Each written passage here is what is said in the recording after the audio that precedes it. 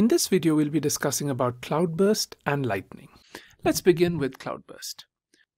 Cloudburst happens when a very large amount of rainfall occurs over a very short period of time. This is how a cloudburst looks from afar. Now, you might wonder what a very large amount of rainfall means. Well, anything more than 100 millimeters per hour is considered as a cloudburst scenario. What is this very short period of time? Well, this could be a few minutes or it could even be a few hours of time. Sometimes cloudbursts have happened just for 2 minutes and yet wreaked havoc. Sometimes cloudbursts have prolonged rainfall, maybe for 2-3 hours or 4 hours and have wreaked havoc. Well, there's another interesting thing about cloudbursts. Cloudbursts happen over a very small area. Usually a few kilometers radius only is affected.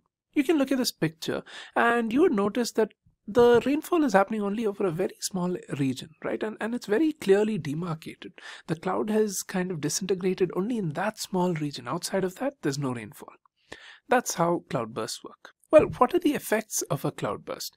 There's usually a rapid runoff of water, and this runoff can take along with it trees, people, cars, buildings. It's really, really dangerous. So if you are in a place where there is a cloudburst, run indoors and do not go outdoors. Okay, well, this is how it looks after a while. Waterlogging happens, and from up above, this is how that looks. Well, there are a lot of issues that one needs to tackle when there is a lot of flooding. There is a lot of destruction to property, fields, roads, life. Everything in the way gets destroyed. This often leads to isolation, and isolation leads to a scarcity of food and water. When roads are blocked, when there's no way to get to the homes of people, they don't have food or drinking water. Though you may think there's a lot of water around, all of this flood water is contaminated and it cannot be used for drinking. Here's a picture of the Mumbai floods in 2005, which was also due to a cloudburst. This picture is a picture of the Powai Lake. Okay, how does one react in such a scenario? Always stay indoors and do not vacate until you're asked to do so by authorities. Do not attempt rescue operations on your own. Move to upper floors of your building. So if your building has 3 floors, go to the top floor and sit there. If your building has only 1 floor, you can go to your terrace if the cloudburst has just stopped and there's waterlogging. Go to your terrace and stay safe. Avoid low-lying areas. Try to go to the highest area in your vicinity, which is reachable. Listen to the guidelines given by local administration and by the authorities. You can find that on social media platforms. You can find that on the radio or the television and other communication channels. Next, we'll discuss lightning.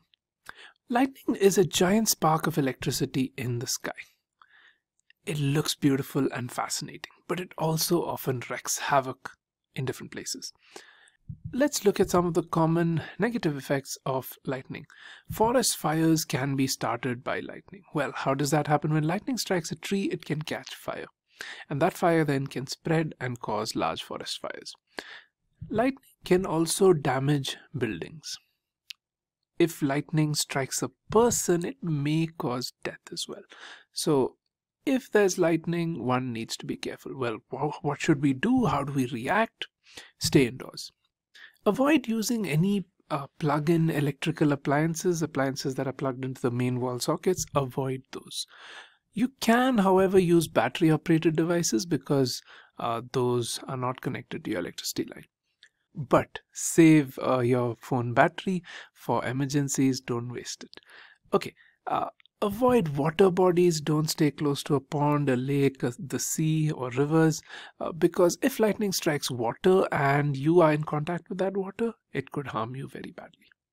If you're in a car, you need not worry too much. Apart from touching metal parts, you can just sit inside the car and you will be fine. That's it for this video. Thank you.